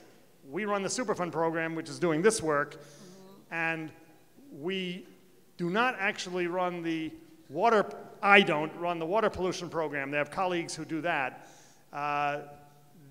They may be more directly involved they are more directly involved in ensuring that the sewage system that exists is improved and brought up to specifications. Now, it doesn't do what you have just outlined, which is to ensure that every new development has enough on-site treatment capacity. I think that's how I understood what you were saying. Is that right? Is that what your proposal? Because it's putting a burden on the system that's already in place, and what is happening now is that not only Gowanus Houses, but White Coffin Warren, we've seen a decrease in our water flow. So like normally when we would wash the dishes or so flush you're out talking about drinking like, water, right? Right, the flow is low and so is our electricity. Like they're like putting limits on it, like the lights are not as bright as they were. We can't flush the toilets like we were like once able to. We have to like fill buckets of water and pour in the toilet. So it's like, I'm just like trying to figure out, is it being rerouted? Like, how are you going to sustain these new buildings? So that seems to be the drinking water system, yeah. Wait, so let me just bring up this follow-up question. So it's like 0034 is a unique combined sewer because it actually receives waste from 2 directions, right? And there's a significant new development already here and proposed through the rezoning of Gowanus. That is further burdening this outflow. So what can be done to offset the burden on the 003 sewer shed, and can some of the sewers be rerouted to other less burdened CSO drainage areas? So it's like, it's still a backup to my first question because this still all relates to the Gowanus Canal, you know, and the cleanup. So again, we have a colleague here from the New York City Department of Environmental Protection. I don't know that it's your particular job, but it is the job of the New York City Department of Environmental Protection to deal with not only the sewage, but also the water that comes into your faucet, the drinking water that you use to wash and to cook with. Yeah, but it's still related to the Gowanus So both of those Canal. have to be done. The city is under obligation to do a whole variety of steps that are intended to reduce the amount of stuff that gets into the sewer so that the sewer has more capacity. And they're also under obligation, or they have an obligation which we are working with them about, to clean the sewers more frequently, because if you have a big pipe and a third of it or a quarter of it or half of it is filled up with dirt, the pipe can't carry as much. So it needs to be cleaned out regularly so the pipe can carry more stuff and get it out of the way. But these are matters that really the New York City is obliged to do, and that's their obligation. I would encourage you to, and we can try and help to have contact with the city DEP. Okay, thank you. Great question. Don't rush me, girl. Don't rush me. Word, there you go. Good evening, everybody. My name is Joanne Brown, and I sit on Community Board 6, and I'm also a CAG. And I'm also a volunteer with Erica Adams, okay? And I'm also with the Fifth Avenue Committee, and also Ferry, okay? My question is, I got 3 different ones. See, I live in Warren Street, and then right now, by you digging over here, doing your EPA and all this digging going on, we have like a lot of flooding going on in our development over there. So now, by you doing this here Superfund and all this digging and what's going on here, but then do the National Grid have any access about how that they can be able to go underground, or either however they can do to help the city out to make sure that none of this raw sewage is coming back up into people's apartment? Because down there on the ground floor, that's what's been going on in the apartment that was over there in my building, okay? There was a lot of raw sewage, and by y'all digging and going on, that's what's going on across that street, because they talking about the flooding and whatever. Every time it rains, like a real serious heavy rain, that's when they get a lot of raw sewage coming up in their bathtubs, their toilets, and then it's coming all the way out to the front door, okay? And that stuff really do smell. And then my next question, down here next to the Whole Foods, right? Okay, well, while you're doing that cleaning over there, there's a bad smell, and then all that dust and stuff, whatever them chemicals are, I have a screen in my window. And if you can see the dust that's on that screen, and then I'm smelling it, yes, I'm asthmatic, and I'm quite sure there's a lot of other people, they are asthmatic as well. But then every time I start smelling that smell, I have to go and get on my machine, okay? Then I have to go and clean out my screen that's in that window because of that bad smell, okay? And then my third question. Now, Ms. Velasquez, she said also too, now with this funding that she put in place, rather regarding hiring people that's in the community, okay? Now make sure that it don't be like certain people that you put in the community. Make sure that you reach out to the people that live in this developments that's around here that got a little bit of knowledge of what's going on here. So we need them to be able to be a part of what's going to be working and who's going to be working, and make sure that it will be like a fair across the board, not certain people. I don't want to see, oh, well, just one color, and I'm not prejudiced either, okay? All right, there you go. But I'm just saying, I want to be like around the board, not colorist, you know what I'm saying? Very colorist, okay? So rather that people can be able to be a part of what's going on, because that's what we are doing right now. We're being a part of what's happening right now, but we want it to be a success, but not be left out at the same time, okay? Okay, I'm looking at all this stuff that you did, all this here community, all these big old beautiful condominiums coming up, but we don't have no laundromats, and we don't have no real grocery stores and all this here. You're leaving out our elderly people. You understand what I'm saying? I need y'all to reach out and then help us as well, because there's a lot of elderly people that's out here that need to be having to go to the laundromat, not walk 3 and 4 blocks down the road there, okay? But I need you to look out for them as well, and all of the sick people. Thank you very much. Have a good evening, everybody. So there were 3 questions there. I'll take them in reverse order. The job training that we do is focused on local people, and it's focused on people who've had a really difficult time getting employment. People who've been incarcerated in jail, people who've had problems with drugs or alcohol, and who are trying to get their lives back together. Those are the people that we focus on when we do the Job Training Institute. And that's exactly who we're going to be looking for, and they are going to be people from the area. And the local community is going to be involved, some appropriate organization, and there are a couple of them here, they're going to be involved in helping to select the people who will get into that program. Good. That's one of the questions. The previous question was, what about the odor from the 4th Street Canal basin work? Was that your question there? So the answer is yes, there's going to be some odor when you do some of this dredging. The odors, we do a lot, every time we do any dredging, we do a lot of air quality monitoring all around it. Right now in the 4th Street turning basin, we have 5 air quality monitors ringing the area. We're making sure that it's not unhealthy. However, if you're close by, there will come times where you smell like a petroleum oil. Yeah, it's like a petroleum odor, is that right? Yeah. That's what you're smelling, is that coal tar. That's what you're smelling, and unfortunately, there will be some odors. And as the job moves into different areas will be affected by those odors. But we will always be monitoring to make sure that the air quality is still acceptable. The fact is, you can smell stuff at much, much, much lower levels than is dangerous, but it is going to be. It's going to sometimes be irritating, and I'm sorry about that. Yeah. Yep. And the first, as much as possible, we're going to. If one can do work in colder months, that's better than if you do it in warmer months, because it evaporates less. And there's things that can be done when we put the stuff into barges. You can make sure that there's still water on top of it, so that the smell isn't getting out as much.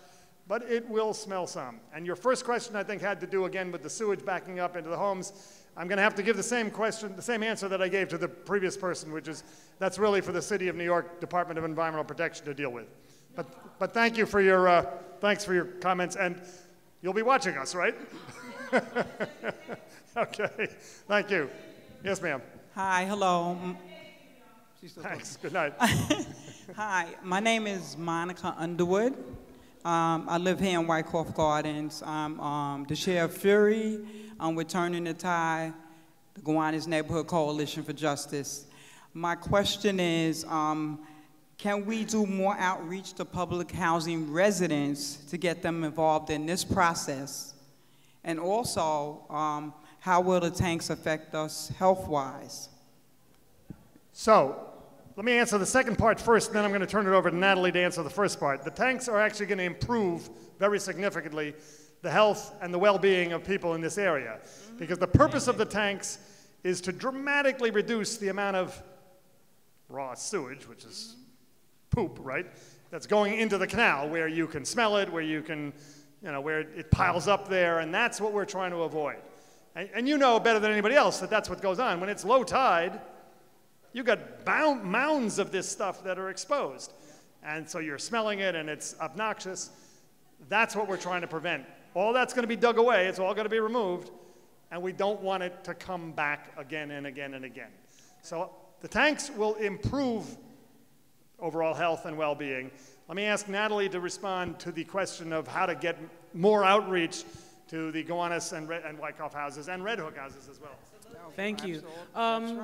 The Gowanus Canal Community Advisory Group does have representation from Wyckoff, from Red Hook, from Warren Street, from Gowanus, and from Red Hook houses. There are some members who, I think, who just left. There are actually members of Fury who are also part of the Gowanus, the Gowanus Community Advisory Group. Now, you and I can talk a little bit later. If you have some other ideas for us to continue to engage with the community, we're more than willing and we'll welcome any kind of input that you can have. But there is currently representation, and we would like to encourage more and more people to come out. One of the primary reasons for us having this meeting, particularly in this location, is to encourage participation from people, with people from public housing and anyone else who's interested in this project. Right? Okay. Thank you. You know, I've been to 2 of your meetings with Beverly Coyman, so I will be continuing to come. Oh, we will stay here as long as I have a job. I mean, we'll stay here as long as it takes to clean up the canal. Thank you. Thank you. And meetings like this are a good way to do this, and we're ready to do this kind of a meeting, you know, once a year, every year, to keep you updated on what's going on. Yes, ma'am. Yes. Good evening. My name is Ijaza El Nawabin, and I'm a member of the Neighborhood Coalition. I live in Gowanus, and I'm also a member of Fury. I want to piggyback off of what they were talking about earlier, and you had gave an answer that wasn't clear enough for me, because I know that as far as this monitoring, I want to find out how you monitor all. No, it's about the pollution in the air and stuff like that. And I want to know how, because from what I understand, I mean, the smell is one thing. But when you're smelling something, you're also inhaling the contaminants. And that's what's going to be hurting people. And they may not be aware of this. So I want to find out what you're going to do to inform the people, educate the people, or show them how to protect themselves when they're smelling this stuff. Because the smell is really, you know, it's nothing compared to what they're inhaling. So I understand exactly what you're saying. It actually is the case that you can smell this stuff at much lower levels than levels that would be dangerous to you. So the monitors that we have, and we have right now 5 of them around the 4th Street basin where the work is going on. And anytime there's work going on, those monitors are running. And they are looking at, let me just ask Christos if you can tell me, what exactly are they looking at? PAHs in the air, or what? Volatile organics, which is a whole category of chemicals. Volatile means they evaporate and you can smell them. You can also breathe them in. So what we want to make sure is that the amount that's being breathed in by people who would be spending 12 hours a day right next to where the work is going on, that would still be okay, that they wouldn't be adversely affected. Now, it's going to be, there will be times where it's unpleasant. And if you find that it's unpleasant, or like this other lady said, if she has asthma and this tends to aggravate her asthma, the answer is try and be away from it. I mean, that would be just good common sense. But the levels that we are concerned about are those that would be dangerous if somebody continues to breathe them in for longer periods of time. And that's what we are preventing. Now, if those by the way, those monitors, there's 5 of them running, they're automatically, like through a cell phone service, they're basically communicating to a control station, which is over by Public Place. And there's a person who his job is to watch those monitors, and if it triggers any alarms or triggers any excessive mounts, then the information has to go back to the people actually doing the work. And they got to stop, they got to figure out why it's happening, they got to do something else to prevent it from getting worse. And so there is a feedback system of that sort that's in place. I understand the feedback, but what are you going to do to warn the people when this thing happens? The people in the area should be warned. Yeah. As soon as the problem arises, we simply stop work until we can figure out what the problem was and fix it. In terms of warning, we don't feel that, I mean, other than to say to people, the work is going on and you can see it. I mean, when you walk outside, you can see if they're dredging, you'll see it happening, right? And at that point, if you're standing next to it or near it and you feel that you are smelling an unpleasant smell that you're uncomfortable with, obviously it doesn't make sense for you to stay there. You want to get away, go indoors or get further away. But if there were ever a level where we would find that the air monitors are exceeding the amount that we are comfortable is safe, it's going to get shut down, and that's it. Christos, you want to add something? He has a question. Answer for one me? more thing on the same subject. We have workers who are on the barges. They are in the water, and they're doing that work. So we have to make sure that these workers are not affected by the chemicals. So when the levels get high enough to be harmful for any human, the first people that we care about, they're the ones who are closest to the workers. So we monitor their air quality, and if that gets above, to levels that affect the human health, we stop work, as Walter said, until we figure out. So it will never get to the point where dangerous amounts of chemicals will reach the larger community. Okay? Yeah, believe me, I understand what you're saying, but it's still not answering my question, because even though you're saying that you are going to be worried about the workers, which I understand the workers come first because they're trying to prevent things from happening to the rest of the community. But what are you going to do as far as warning community when something like this is leaking? Are you going to inform them to let them know that these particles are in the air much stronger than what they are? So I think that was the point that Chris was making. If it should ever happen that those safety levels are exceeded, then we just shut the project down right now.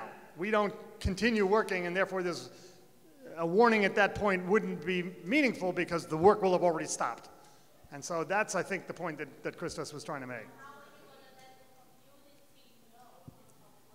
Exactly. Yeah, you're saying that I think the point is, no, I understand the question, but the point is that if it will never get to the point where it is a danger where you would have to give the warning, because as soon as those very conservative levels are exceeded, if they are, but they're airborne. the work simply stops. They're airborne. They're still in the air, so people are still... Right, they dissipate very, very quickly. Okay. They dissipate extremely quickly. And that's, I think, maybe that's the point that we weren't communicating properly about. They dissipate really quickly, so as soon as you stop the work, then they dissipate. Yes, ma'am. Okay, when I say climate, you say justice. Climate, climate, climate. Okay, so I'm here as an organizer for Turning the Tide, which is an environmental justice group right here in South Brooklyn. And I heard what you said. We actually have 16 questions off the back of, the top of our head that we actually printed, and we gave a copy to Dan to give to Nydia. We will also give a copy to Natalie. Sure. So one of the things I heard you say is that these will be lessons learned for EPA, DEP, DEC. Well, what the people are saying is as you're learning your lessons, they want to be notified. Every single time those levels go, something escapes and gets into the atmosphere or et cetera, they want to know. So we have to devise some type of a signal or website where the people in this neighborhood could go and see your monitoring measures. That's number one. Number two, where can we find the maintenance and operation schedules for the catch basins? Sorry, I was just getting an answer to that question, and I think the answer is yes, we're going to put them on the website. So if this happens, we hope it's not going to happen, but if it happens, we're going to put the information on our website so everybody will know when it happened and where it happened. Is that good? Is that good for the people who are asking to know when there is a issue? It's not like we're going to have, a siren alarm or something like that, and we don't believe we need it. That's not going to be the case, but we will be providing the information. Wait a minute. Can I talk? Yeah. You're saying that you don't believe you need it, but you don't live here. These are the people who live here. I understand. And they want it. So we have to work together, and we have to come to that agreement that you're going to listen, not just talk, but listen and comply with what they're asking for. It's not a big deal to give them warning, okay? We all make mistakes, and nobody's perfect. You did say that when you started your presentation.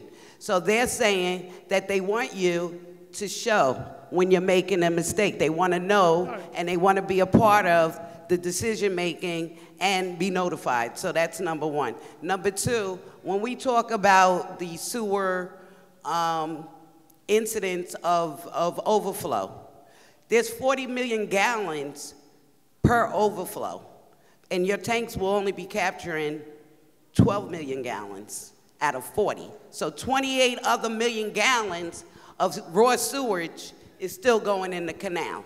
That's not acceptable for me, because that's a half a job. And we're looking at a half a job with 28 million gallons, and we're not even talking about the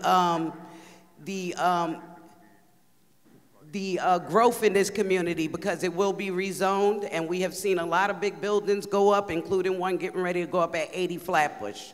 What they're concerned with is the fact that 0034 is one of the only outlets that actually receives poo from 2 directions already. So it's already overburdened. So now as you're building more, and as sea level rises and climate change creates 500-year storms, which we just saw in Puerto Rico and in Florida, they want to know how are you going to make sure that that system is not overburdened, especially putting an underground tank in that's going to be near the public housing residents. The third thing is value capture. With all of this work going on, these people in public housing, number one, you need to force public housing to put their sewer plugs in too, just like you do all of these individual homeowners that have been having the sewer backups that had to pay $15,000 and $20,000 to get that device put in to keep the sewer out of their building. NYCHA is never a part of any of those requirements. So yeah, I live on the first floor in Red Hook, and I can't sit in my bathtub. I haven't sat in my bathtub in years. I gotta go to Jersey to my boyfriend's house. I can only take showers, because I would never put my body down in anything that got coal tar coming up in my bathroom. You know, so let's think about this. We are burdening communities that are already burdened. What they're saying is that they are willing to talk to you, they're willing to express their fears, but they want to be a part of this. They want to receive benefits to offset the burdens. And those benefits include you keeping them involved at the beginning. If you're monitoring things, then people from public housing should learn how that monitoring works. It shouldn't be a big secret. They should learn how that works. If you're dredging, people in public housing should learn how to dredge. If we putting in 1 billion oysters, people in public housing need to learn how to put in those 1 billion oysters. That's what they're saying here. Thank you, and I'll give you a copy of the questions. Thank you. Okay, thanks.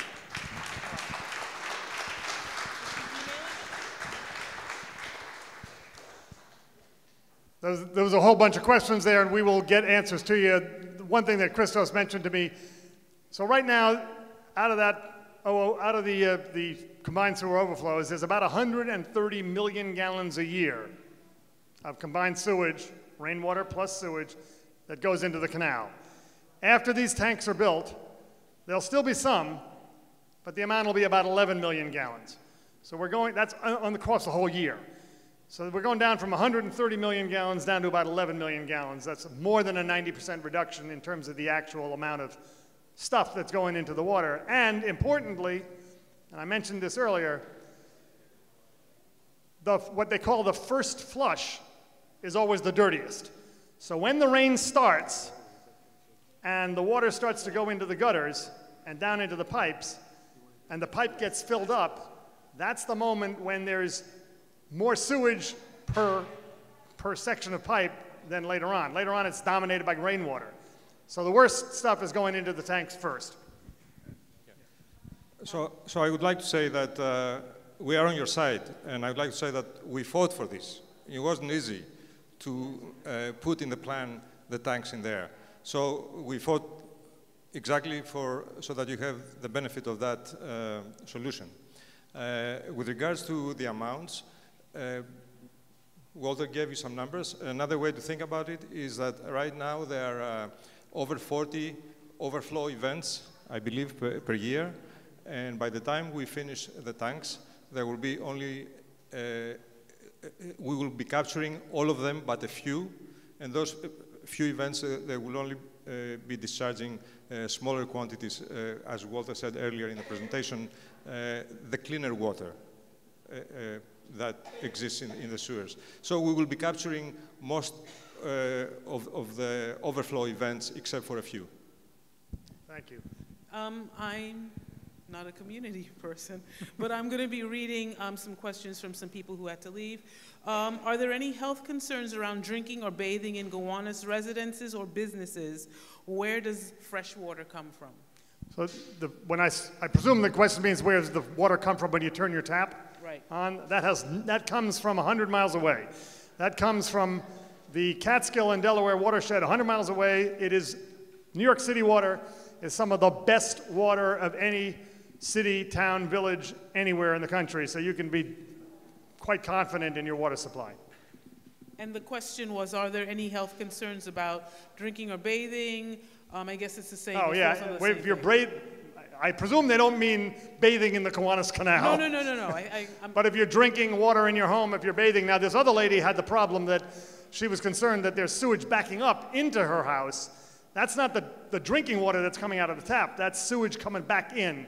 That's obviously a horrible situation and intolerable. But if you do not have that situation, the water that's coming out of your tap is safe. Okay. Why do you feel it's safe to build new housing along the site now versus waiting until the canal is cleaned up or at least stabilized? That is an interesting land use question. It's not EPA's role or the federal government's role to tell the city of New York what can be built, where it can be built, or when it can be built. That is a local government decision. Why is it when EPA discusses the Fulton MGP site, they only reference parcel 2 as contaminated and in need of remediation? EPA must remind public that there are multiple parcels in need of remediation, and part of the sewage tank excavation at alternative sites will remove additional MGP waste. That is exactly correct. In fact, for those of you who are familiar with the site, there's actually 8 different parcels that have been identified as being potentially or involved in the Fulton manufactured gas plant site. The gentleman over here who spoke earlier, his is one of those 7 or 8 sites. The portion underneath the swimming pool, that's another one. The property immediately south of this gentleman's property is another one. The property immediately south of that, which is where the film studio that's another one. And then there's a long, I don't know what the name of the street is, but opposite, sort of south of the park, there are several more sites. All of those have some amount of contamination on them. All of them have to be and will be eventually cleaned up. The parcels immediately adjacent to the canal, where the city is intending to build its tank, those will be cleaned up by National Grid in advance of the time the city builds the tank. And other parcels will be cleaned up when those parcels are redeveloped. And that redevelopment is likely to take place earlier rather than later because of the pressure to redevelop the whole Gowanus area. Now that raises other questions about what kind of redevelopment do residents want. And again, that's a matter for the local planning commission and for the community and the community board and so forth to be involved in. Last question. Will there be sewage smells associated with the CSO tanks? No, I have one of these mitigation tanks living right near where I live. I have one of these tanks. It's a 5 million gallon tank. It's not as big as the 8 million gallon tank. But in Flushing, there is a 50 million gallon tank that's already been built, and there's actually a park above it. There's a park with playing fields. There's a gymnasium in the same building where some of the equipment that runs the tank is located, And I've been there, and it is, the smells are managed very carefully. Well, that's it for the questions. I just wanted to give a plug. Raphael asked me to. That no, not a plug for Raphael. A plug for the Gowanus CAG.